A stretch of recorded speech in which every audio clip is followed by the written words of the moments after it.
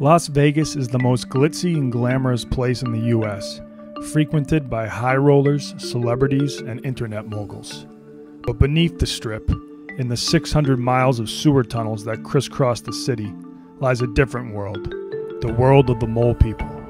And I'm not talking about a mutant race of human mole hybrids.